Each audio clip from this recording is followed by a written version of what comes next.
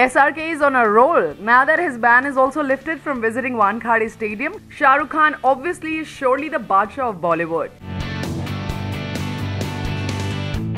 Haven't we been hearing about his upcoming Raees and Fan? Now SRK takes a step back and pauses to appreciate the whooping success of the magnum opus Baahubali. SRK is modest enough to give a thumbs up to the fantasy movie which grabbed a lot of attention and broke box office records. In fact, Shahrukh himself has been party to a similar historical movie Ashoka and would quite know the challenges one has to face to make it look authentic. Khan recently tweeted about the multilingual flick and in fact was gracious enough to thank all who have presently inspired him through the movie. Maybe SRK would come up with a sequel answering why Kattappa killed Baahubali.